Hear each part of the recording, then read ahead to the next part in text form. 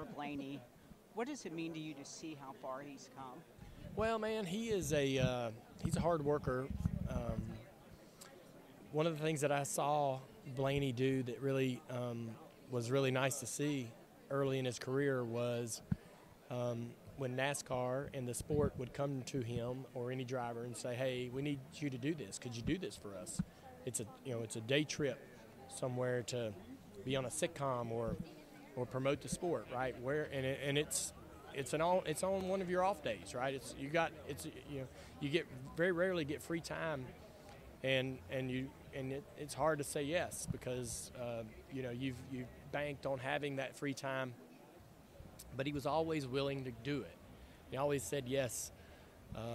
That's unique, and I can appreciate that. I think that was what had me most excited about him. The most excited about him winning this championship was how well he would promote the sport doing it. As he is taken around in New York and all these other places, and tonight and all the media that he's done this week, he'll do it eagerly and with some energy and excitement, which will be great for us. We're in a really good place as a sport, coming off to the momentum of announcing our TV partners for our future and all of the great momentum that the sport has. He would be a very good champion for us, and so I feel like that's a good fortune for NASCAR that he did win this year, and excited to see him get his big check tonight, and what will this do for him as a driver going forward, the confidence and all, how this will make him feel inside the race car. It could change his trajectory, if you will, as a driver, and his success and the wins could be more frequent. We'll just have to see. Dale, I wanted to ask you about something you retweeted. When your dad accepted the Winston Cup Championship in 1990, he apparently had broken his right hand because he kicked a guy's ass for Yeah. Do you remember that? I do. What is that story? I remember when he came home from that night, and he broke this bone on the side of his hand from his wrist to his pinky, and that thing the bone was almost sticking through the skin. And he's like, he drove home and he walks in the house and he said, and Teresa's like, what's going on? He's like, I think I broke my hand. We saw it, and he's like, yeah.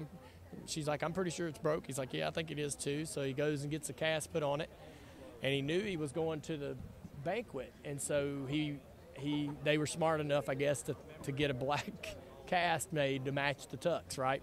And so a guy had been working on his property on a tractor or something like that, right, in the afternoon, and he saw some deer, and then went home or went to a bar, went somewhere, got to talking to a friend. They thought it'd be a good idea to go out there and shoot that deer, so they came and jumped the fence, or they shot the deer through the fence, then jumped the fence. Dad was on the property with his property manager, and the deer ran by them and fell down. So Dad and the property manager hid in the woods until the guys came that had the gun, and Dad just chased after the one with the gun and held and kept him there for the police to come, but apparently he punched him a few times. And so I remember that. I do know that Richard Childress has the cast. Richard Childress has this unit of storage where there's a bunch of cool things, and the cast is in there, I believe. Yeah. So he broke it punching a deer. Punching the man that shot the deer. Yeah. What up? It's Brad Perez. Click subscribe and watch one of the 2 videos right beside me. Visit frontstretch.com for more racing content.